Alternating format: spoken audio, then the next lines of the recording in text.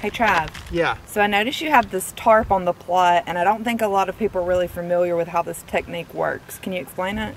Yeah, so the tarp in this case is going to reduce the tillage we need to do to terminate this cover crop. So we had a cover crop here, the chickens grazed it a little bit, and then we just mowed it down. We scalped it with a mower. We put the tarp on top of it.